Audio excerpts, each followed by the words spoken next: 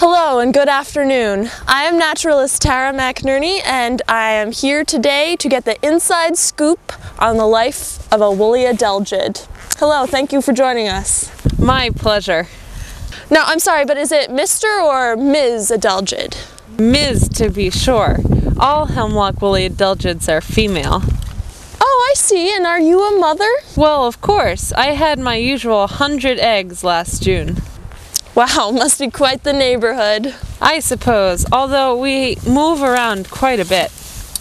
Now, could you please tell our viewers where you're from, Miss Adelgid? I come from Japan, and I have recently made my home along the eastern United States.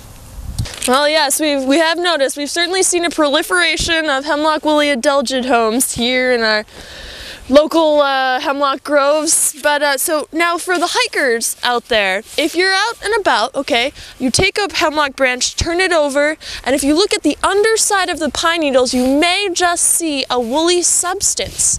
That is the product of a Hemlock woolly Adelgid. It's their protective covering for themselves and their babies. Yes, and if I might inject here, please do not disturb this woolly substance, as you call it. That took a fine bit of work to put together, you know. Now, Miss Adelgid, you have met with a fair bit of animosity since coming to the United States, have you not? Yes, that's true, but to be expected. It's the plight of any immigrant to a new location. Well, yes, but the locals are distressed because you seem to be threatening the hemlock population. Ecologists here claim that you suck the hemlock sap by injecting a toxic saliva. Yep. Well, the fear is that this severely weakens the tree and then wood borers and other diseases can take hold and kill the tree. And insects gotta live. Besides, it's not dramatic, as you make it sound. I mean, the trees seem to live on for a good while after we've infected them. But our ecologists in the field say a tree only lives about, 4 years once a woolly Hemlock Adelgid population has infected it.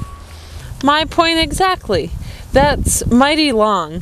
Why, the woolly Adelgid population would see the passing of 8 generations in that amount of time. Yes, for our viewers who don't know, the woolly Adelgid population can reproduce twice a year. And that's part of the reason why you're so successful at moving around from place to place.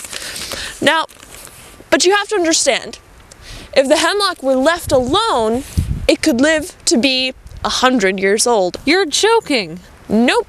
Okay, but allow me to remind you, humans were an invasive species too, but when you first arrived in the eastern United States, you killed the whole forest, not just the hemlocks. Well, yeah, I think that's all we have time for today, so thank you very much for joining us, Miss Woolly Adelgid.